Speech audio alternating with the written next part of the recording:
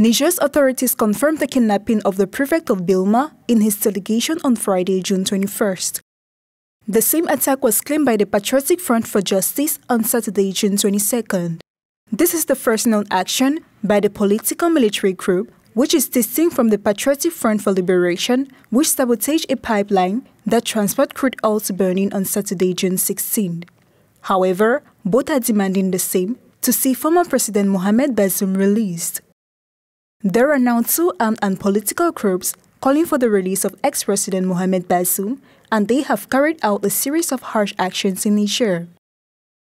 A new politico-military group, previously unknown in Niger, has emerged.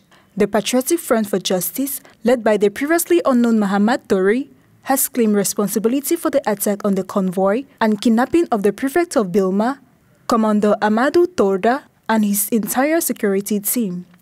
The attack took place in Dirkou, in the northeast of the country, after Mohamed Salah's Patriotic Front for Liberation, which sabotaged a pipeline belonging to the Chinese company WAPCO on June 16. This is the second armed opposition movement to emerge. The two movements have a common cause. They both demand the release of Mohamed Bazoum. For its part, the military confirmed that it had attacked and kidnapped the prefect. Despite their heroic resistance, they got overpowered, said the Minister of the Interior, who expressed sympathy for the hostages and their families.